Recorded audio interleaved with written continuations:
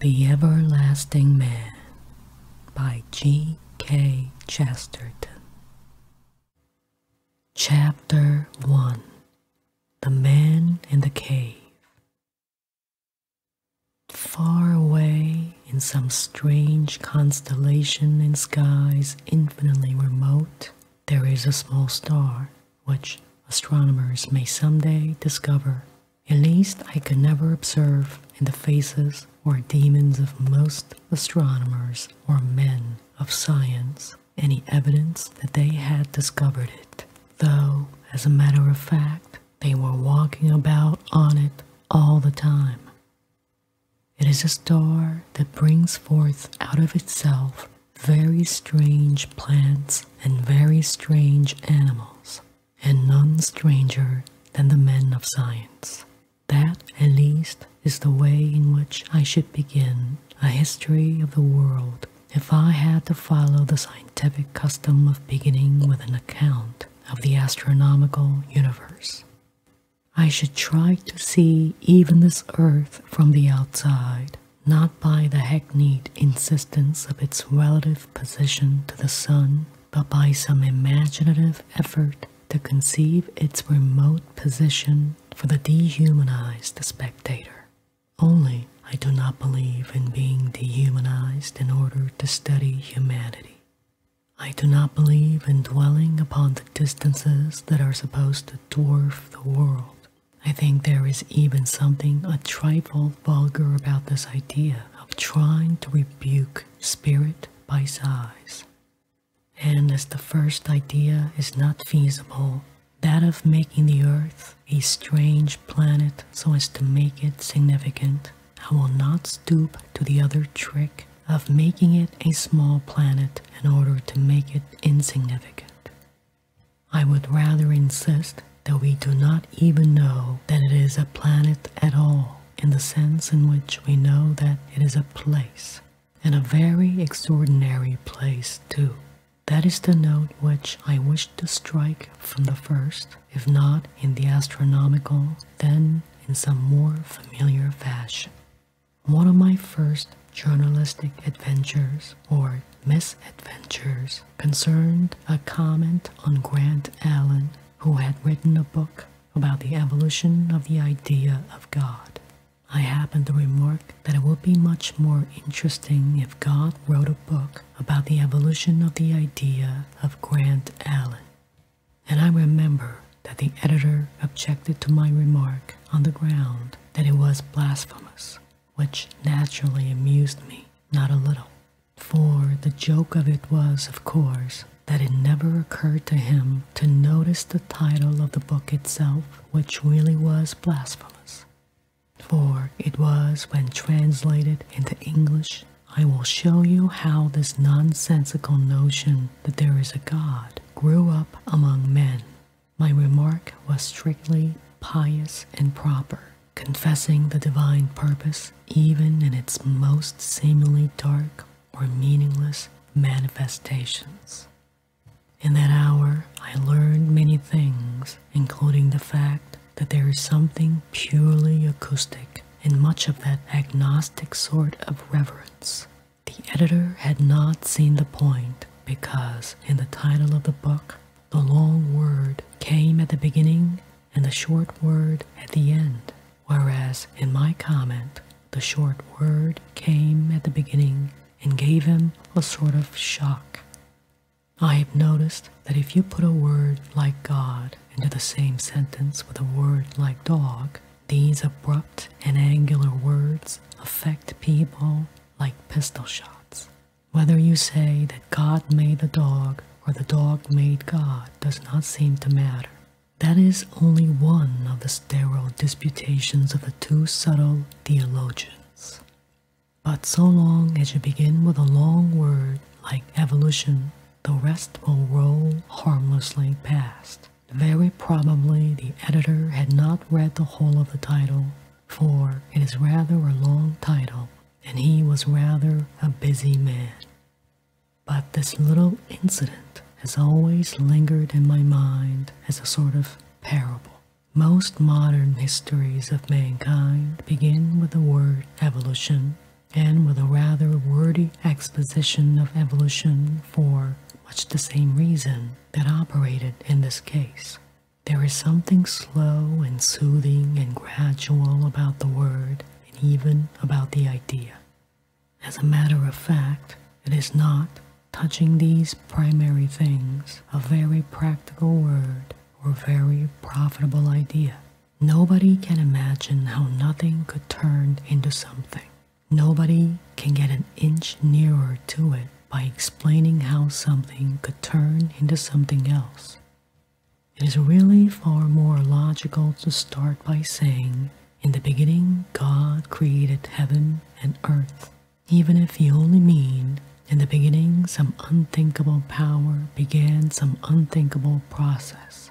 For God is by its nature a name of mystery, and nobody ever supposed that man could imagine how a world was created any more than he could create one. But evolution really is mistaken for explanation. It has the fatal quality of leaving on many minds the impression that they do understand it and everything else, just as many of them live under a sort of illusion that they have read The Origin of Species. But this notion of something smooth and slow, like the ascent of a slope, is a great part of the illusion. It is an illogicality as well as an illusion, for slowness has really nothing to do with the question. An event is not any more intrinsically intelligible or unintelligible because of the pace at which it moves. For a man who does not believe in a miracle, a slow miracle would be just as incredible as a swift one. The Greek witch may have turned sailors to swine with a stroke of the wand, but to see a naval gentleman of her acquaintance looking a little more like a pig every day till he ended with 4 trotters and a curly tail would not be any more soothing. It might be rather more creepy and uncanny. The medieval wizard may have flown through the air from the top of a tower, but to see an old gentleman walking through the air in a leisurely and lounging manner would still seem to call for some explanation.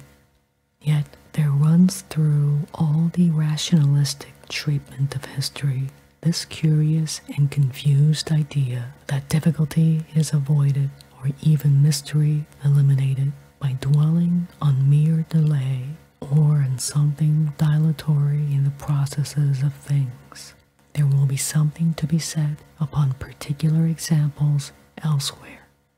The question here is the false atmosphere of facility and ease given by the mere suggestion of going slow, the sort of comfort that might be given to a nervous old woman traveling for the first time in a motor car.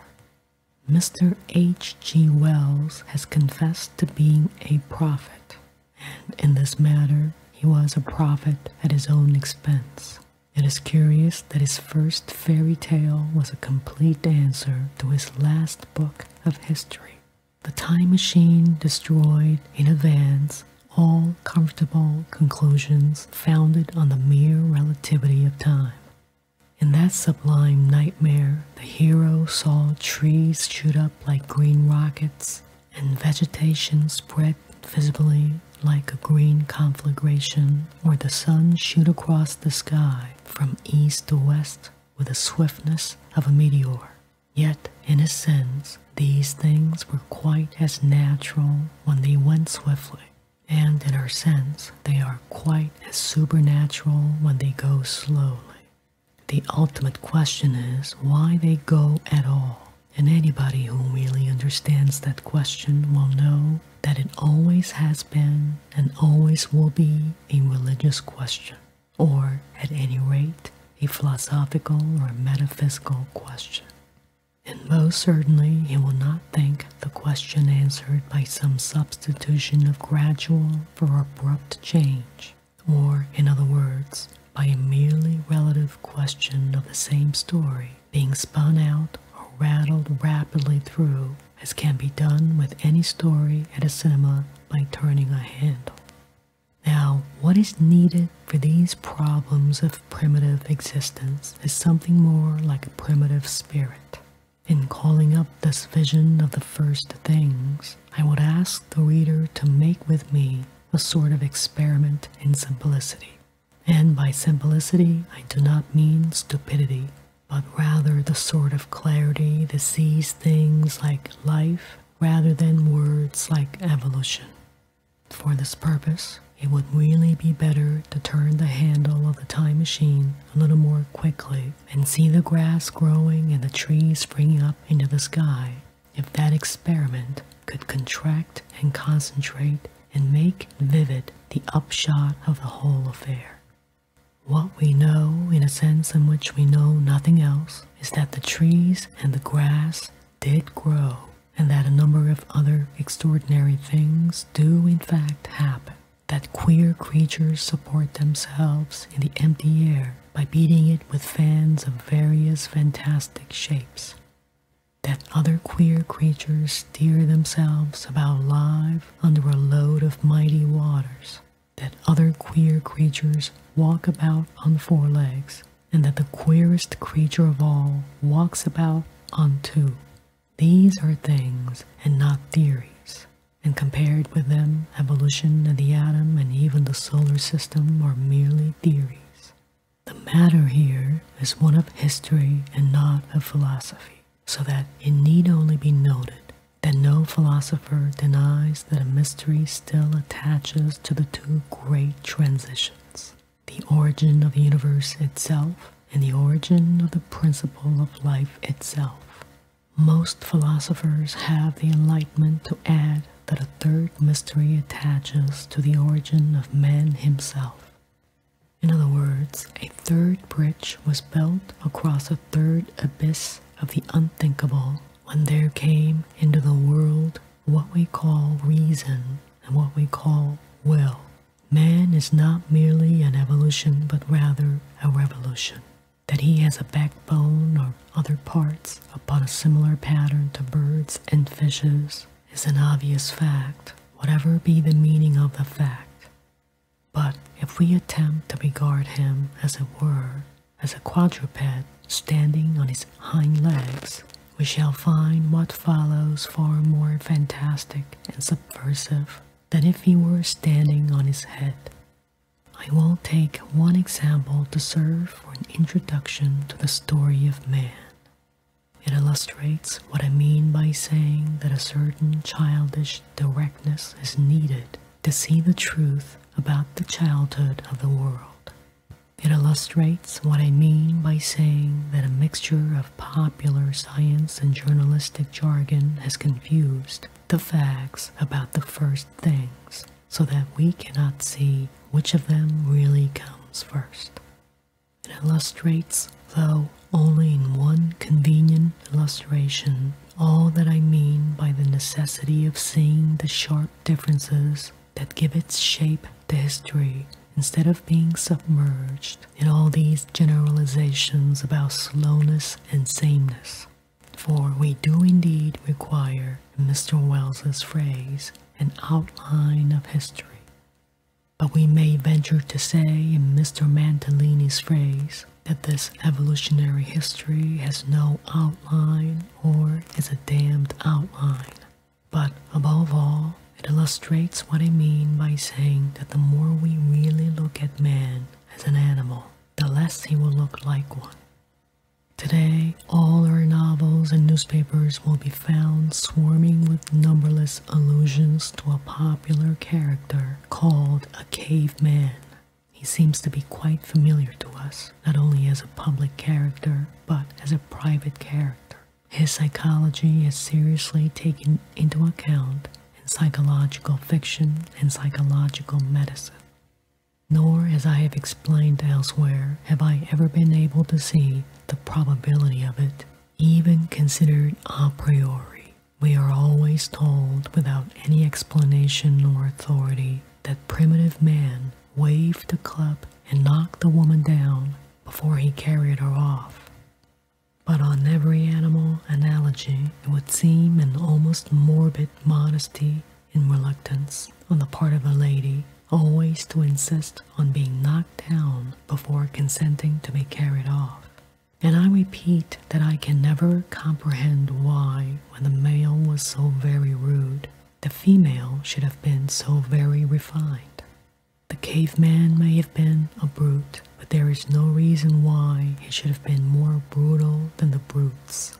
And the loves of the giraffes and the river romances of the hippopotami are affected without any of this preliminary fracas or shindy. The caveman may have been no better than the cave bear, but the child she-bear, so famous in hymnology, is not trained with any such bias for spinsterhood. In short, these details of the domestic life of the cave puzzle me upon neither the evolutionary or the static hypothesis, and in any case I should like to look into the evidence for them, but unfortunately I've never been able to find it. But the curious thing is this, that while 10,000 tongues of more or less scientific or literary gossip seem to be talking at once about this unfortunate fellow under the title of the caveman, the one connection in which it is really relevant and sensible to talk about him as the caveman has been comparatively neglected. People have used this loose term in 20 loose ways, but they have never even looked at their own term for what could really be learned from it. In fact, people have been interested in everything about the caveman except what he did in the cave. Now, there does happen to be some real evidence of what he did in the cave. It is little enough, like all the prehistoric evidence, but it is concerned with the real caveman and his cave, and not the literary caveman and his club. And it will be valuable to our sense of reality to consider quite simply what that real evidence is, and not to go beyond it. What was found in the cave was not the club, the horrible gory club notched with the number of women it had knocked on the head. The cave was not a Bluebeard's chamber filled with the skeletons of slaughtered wives. It was not filled with female skulls all arranged in rows and all cracked like eggs. It was something quite unconnected, one way or the other, with all the modern phrases and philosophical implications and literary rumors which confuse the whole question for us. And if we wish to see as it really is this authentic glimpse of the morning of the world, it will be far better to conceive even the story of its discovery as some such legend of the land of morning. It would be far better to tell the tale of what was really found as simply as the tale of heroes finding the golden fleece or the gardens of the Hesperides, if we could so escape from a fog of controversial theories into the clear colors and clean-cut outlines of such a dawn. The old epic poets at least knew how to tell a story, possibly a tall story, but never a twisted story, never a story tortured out of its own shape to fit theories and philosophies invented centuries afterwards. It would be well if modern investigators could describe their discoveries in the bold narrative style of the earliest travelers, and without any of these long, elusive words that are full of irrelevant implication and suggestion. Then we might realize exactly what we do know about the caveman, or at any rate, about the cave. A priest and a boy entered some time ago a hollow in the hills and passed into a sort of subterranean tunnel that led into a labyrinth of such sealed and secret corridors of rock. They crawled through cracks that seemed almost impassable. They crept through tunnels that might have been made from moles. They dropped into holes as hopeless as wells. They seemed to be burying themselves alive 7 times over beyond the hope of resurrection. This is but the commonplace of all such courageous exploration.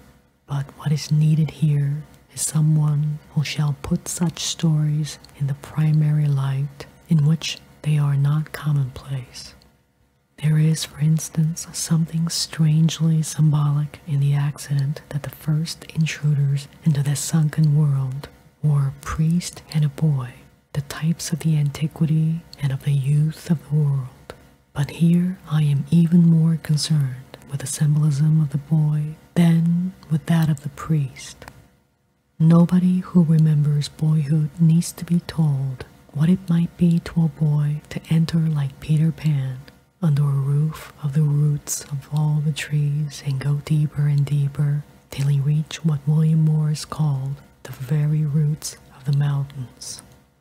Suppose somebody with that simple and unspoiled realism that is a part of innocence to pursue that journey to its end, not for the sake of what he could deduce or demonstrate in some dusty magazine controversy, but simply for the sake of what he could see. What he did see at last was a cavern so far from the light of day that it might have been the legendary Dom Daniel cavern that was under the floor of the sea.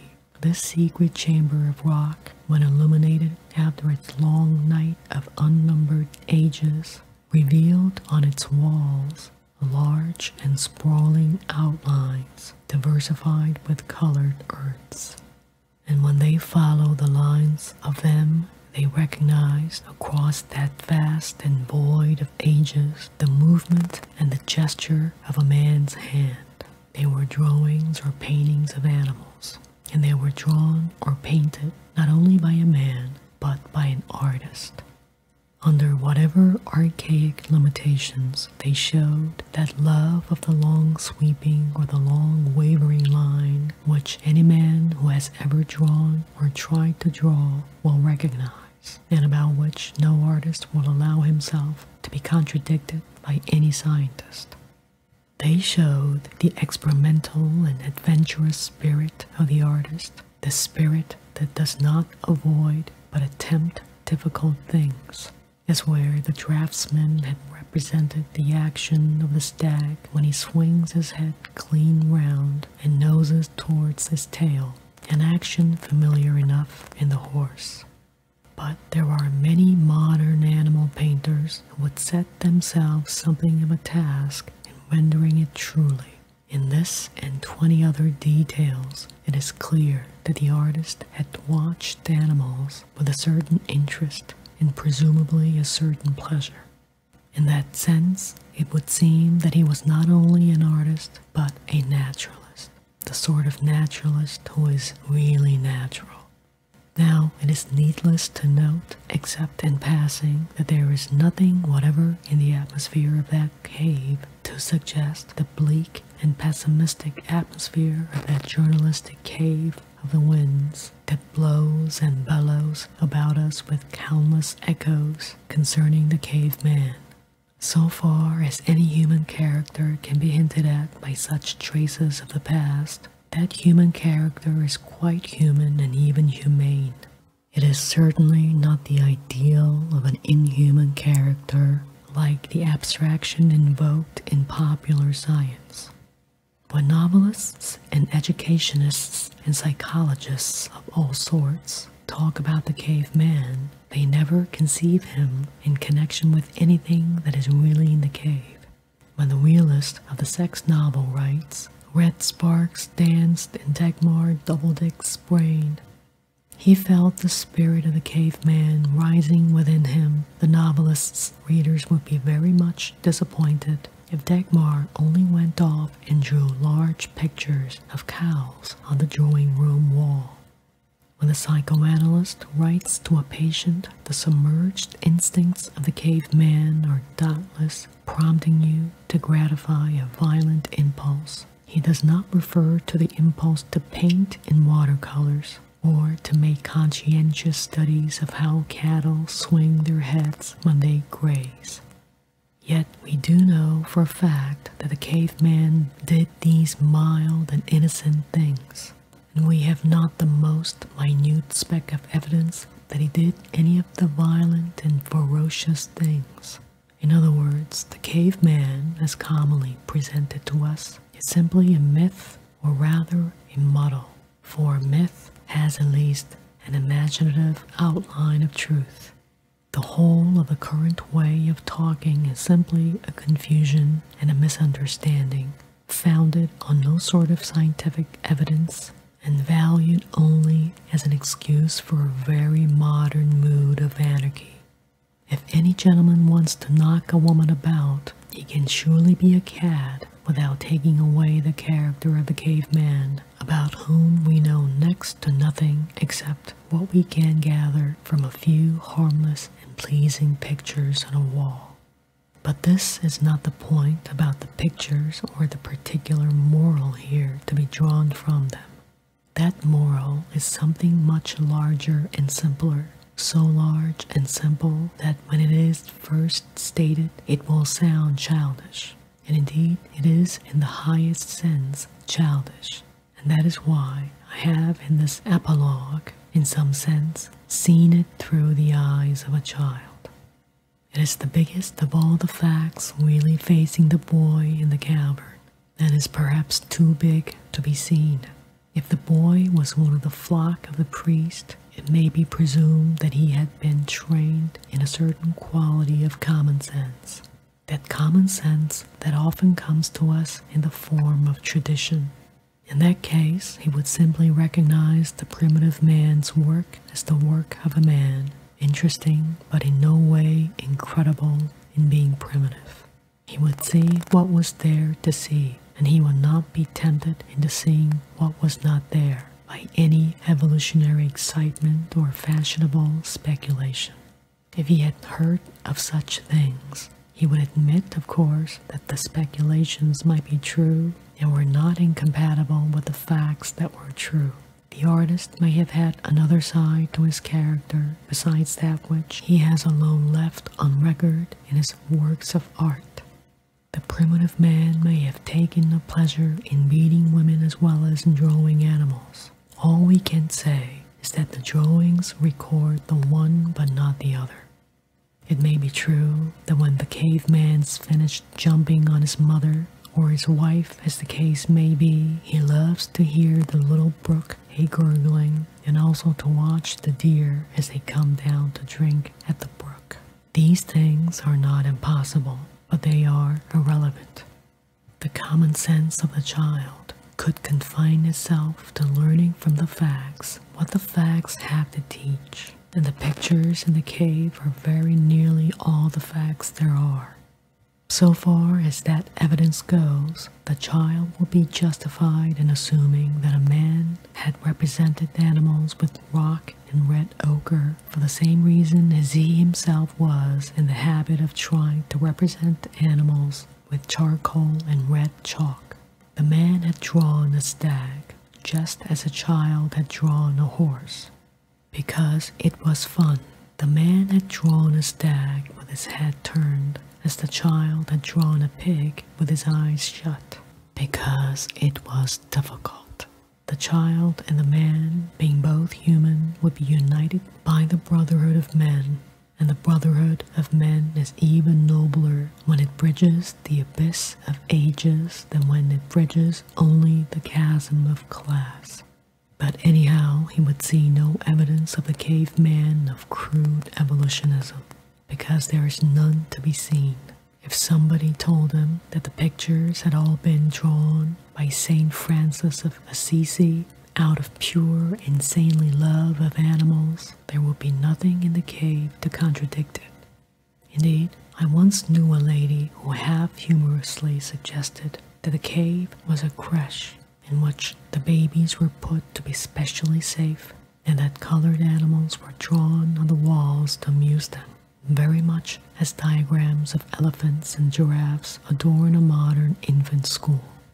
And though this was but a jest, it does draw attention to some of the other assumptions that we make only too readily.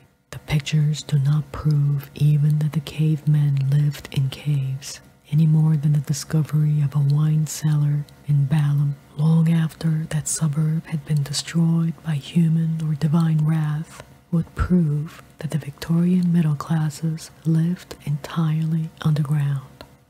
The cave might have had a special purpose like the cellar. It might have been a religious shrine or refuge in war, or the meeting place of a secret society, or all sorts of things.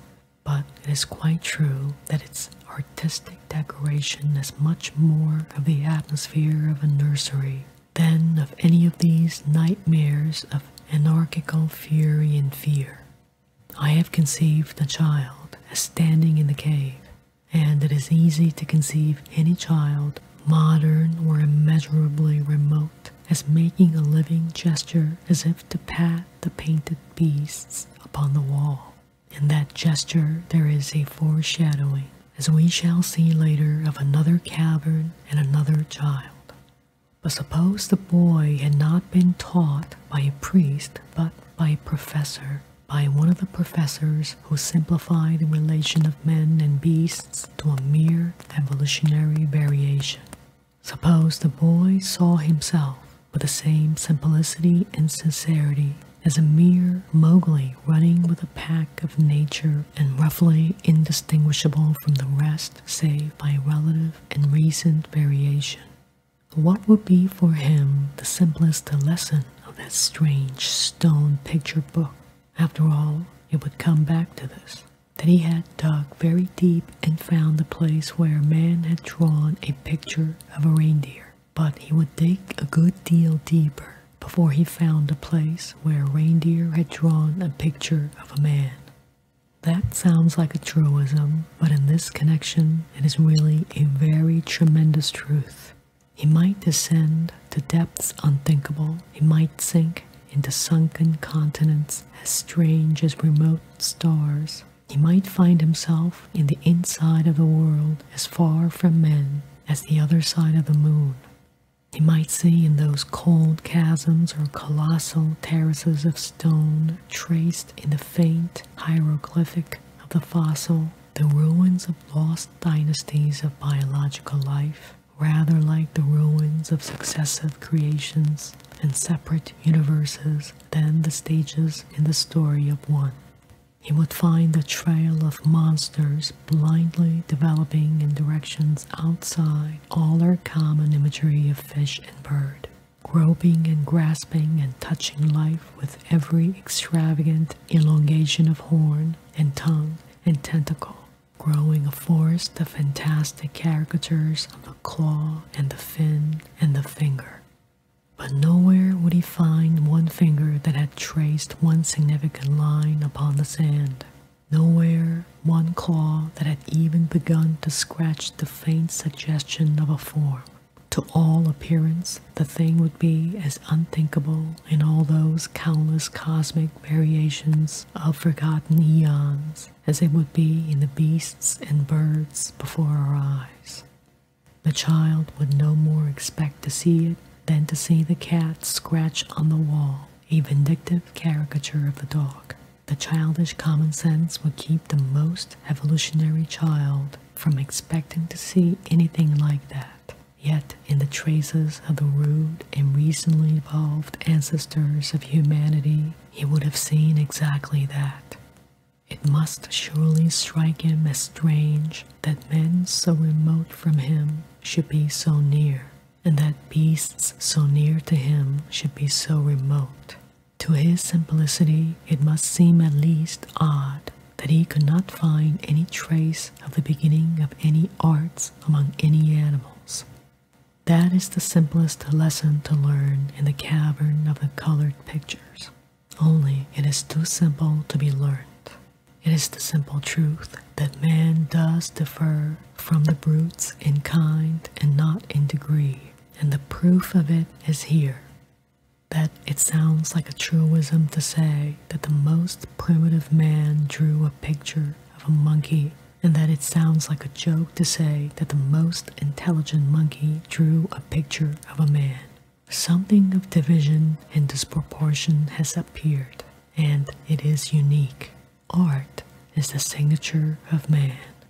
That is the sort of simple truth with which a story of the beginnings ought really to begin.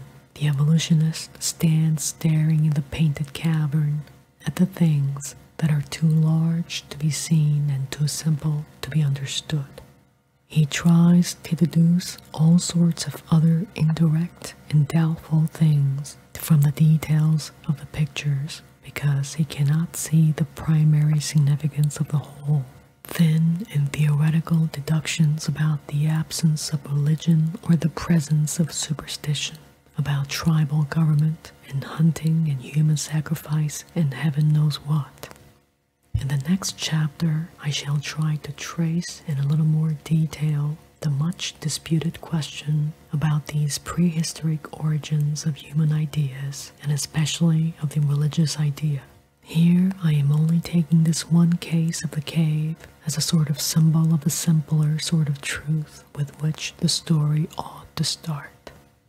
When all is said, the main fact that the record of the reindeer men attests, along with all other records, is that the reindeer man could draw and the reindeer could not.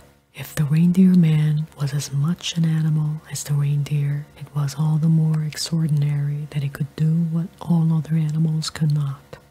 If he was an ordinary product of biological growth, like any other beast or bird, then it is all the more extraordinary that he was not in the least like any other beast or bird. He seems rather more supernatural as a natural product than as a supernatural one.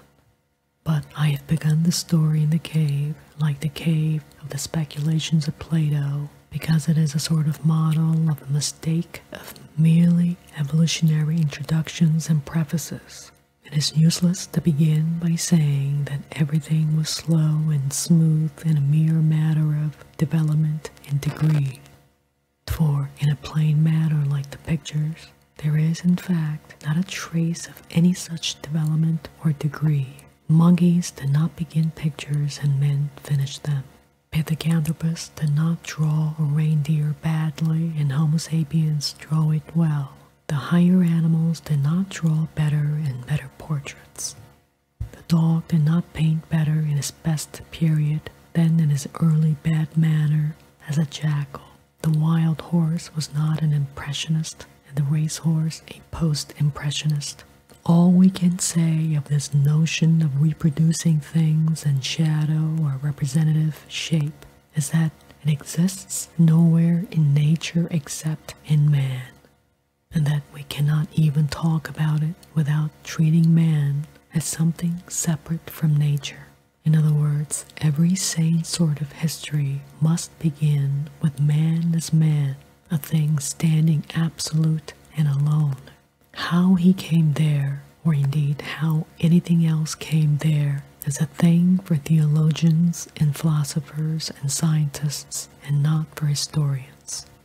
But an excellent test case of this isolation and mystery is the matter of the impulse of art. This creature was truly different from all other creatures, because he was a creator as well as a creature.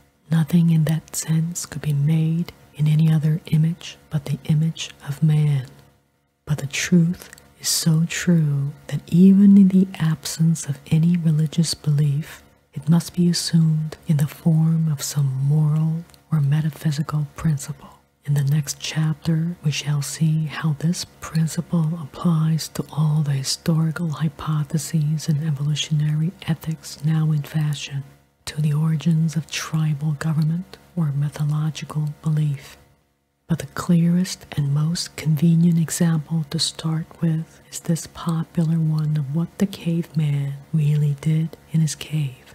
It means that somehow or other, a new thing had appeared in the cavernous night of nature, a mind that is like a mirror. It is like a mirror because it is truly a thing of reflection. It is like a mirror because in it alone all the other shapes can be seen like shining shadows in a vision. Above all, it is like a mirror because it is the only thing of its kind. Other things may resemble it or resemble each other in various ways. Other things may excel it or excel each other in various ways. Just as in the furniture of a room, a table may be round like a mirror, or a cupboard may be larger than a mirror, but the mirror is the only thing that can contain them all.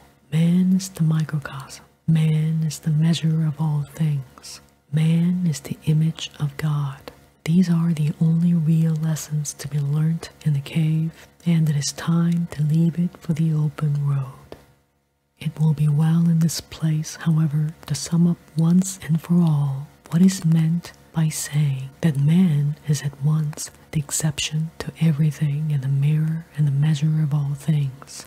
But to see man as he is, it is necessary once more to keep close to that simplicity that can clear itself of accumulated clouds of sophistry.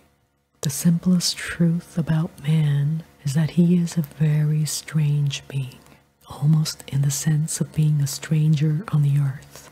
In all sobriety, he has much more of the external appearance of one bringing alien habits from another land than of a mere growth of this one. He has an unfair advantage and an unfair disadvantage. He cannot sleep in his own skin. He cannot trust his own instincts. He is at once a creator moving miraculous hands and fingers and a kind of cripple. He is wrapped in artificial bandages called clothes. He is propped on artificial crutches called furniture. His mind has the same doubtful liberties and the same wild limitations. Alone among the animals, he is shaken with a beautiful madness called laughter, as if he had caught sight of some secret in the very shape of the universe hidden from the universe itself.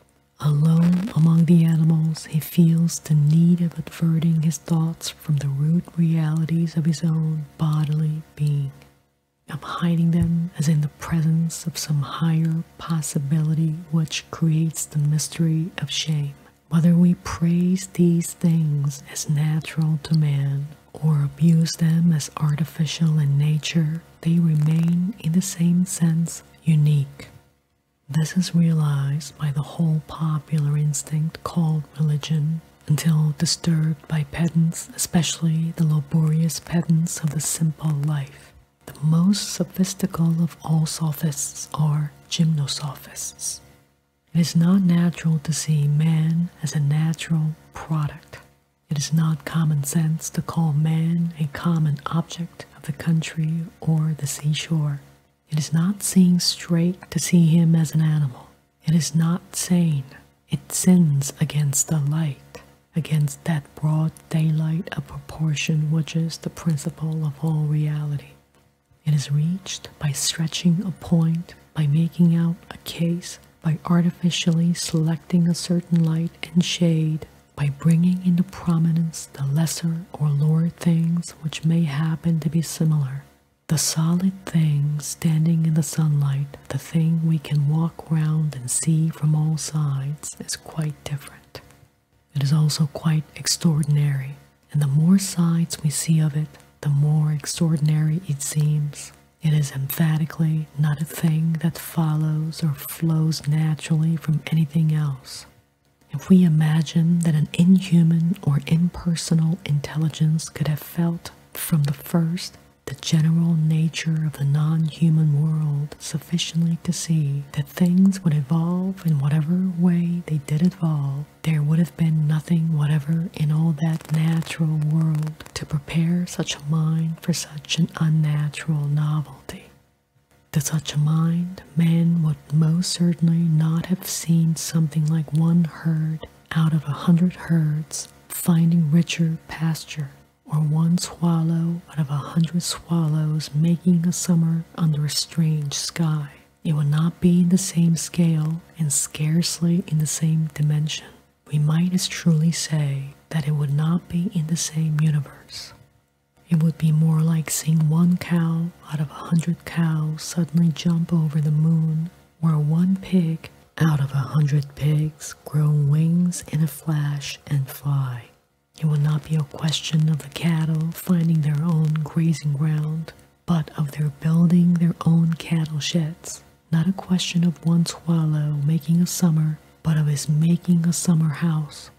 For the very fact that birds do build nests is one of those similarities that sharpen the startling difference. The very fact that a bird can get as far as building a nest and cannot get any farther, proves that he has not a mind as man has a mind. It proves it more completely than if he built nothing at all. If he built nothing at all, he might possibly be a philosopher of the quietist or Buddhistic school, indifferent to all but the mind within. But when he builds as he does build, and is satisfied and sings aloud with satisfaction, then we know there is really an invisible veil, like a pane of glass between him and us, like the window on which a bird will beat in vain. But suppose our abstract onlooker saw one of the birds begin to build as men build. Suppose, in an incredibly short space of time, there were 7 styles of architecture for one style of nest. Suppose the bird carefully selected forked twigs and pointed leaves to express the piercing piety of Gothic, but turned to broad foliage and black mud when he sought in a darker mood to call up the heavy columns of Bel and Ashtaroth, making his nest indeed one of the hanging gardens of Babylon. Suppose the bird made little clay statues of birds celebrated in letters or politics and stuck them up in front of the nest. Suppose that one bird out of 1,000 birds began to do one of the 1,000 things that men had already done even in the morning of the world, and we can be quite certain that the onlooker would not regard such a bird as a mere evolutionary variety of the other birds. He would regard it as a very fearful wild fowl indeed, possibly as a bird of ill omen, certainly as an omen. That bird will tell the augurs not of something that would happen, but of something that had happened. That something would be the appearance of a mind with a new dimension of depth, a mind like that of man. If there be no God, no other mind could conceivably have foreseen it. Now, as a matter of fact, there is not a shadow of evidence that this thing was evolved at all. There is not a particle of proof that this transition came slowly, or even that it came naturally. In a strictly scientific sense, we simply know nothing whatever about how it grew, or whether it grew, or what it is. There may be a broken trail of stones and bones faintly suggesting the development of the human body. There's nothing even faintly suggesting such a development of this human mind. It was not, and it was. We know not in what instant or in what infinity of years. Something happened, and it has all the appearance of a transaction outside time. It has therefore nothing to do with history in the ordinary sense. The historian must take it, or something like it, for granted. It is not his business as a historian to explain it. But if he cannot explain it as a historian, he will not explain it as a biologist. In neither case is there any disgrace to him in accepting it without explaining it, for it is a reality, and history and biology deal with realities. He is quite justified in calmly confronting the pig with wings and the cow that jumped over the moon merely because they have happened. He can reasonably accept man as a freak because he accepts man as a fact. He can be perfectly comfortable in a crazy and disconnected world, or in a world that can produce such a crazy and disconnected thing. For reality is a thing in which we can all repose, even if it hardly seems related to anything else. The thing is there, and that is enough for most of us. But if we do indeed want to know how it can conceivably have come there, if we do indeed wish to see it related realistically to other things, if we do insist on seeing it evolved before our very eyes from an environment nearer to its own nature, then assuredly it is to very different things that we must go. We must stir very strange memories and return to very simple dreams if we desire some origin that can make man other than a monster. We shall have discovered very different causes before he becomes a creature of causation, and invoked other authority to turn him into something reasonable, or even into anything probable. That way lies all that is at once awful and familiar and forgotten, with dreadful faces thronged and fiery arms. We can accept man as a fact if we are content with an unexplained fact. We can accept him as an animal if we can live with a fabulous animal. But if we must needs have sequence and necessity, then indeed we must provide a prelude and crescendo of mounting miracles that ushered in with unthinkable thunders in all the 7 heavens of another order. A man may be an ordinary thing,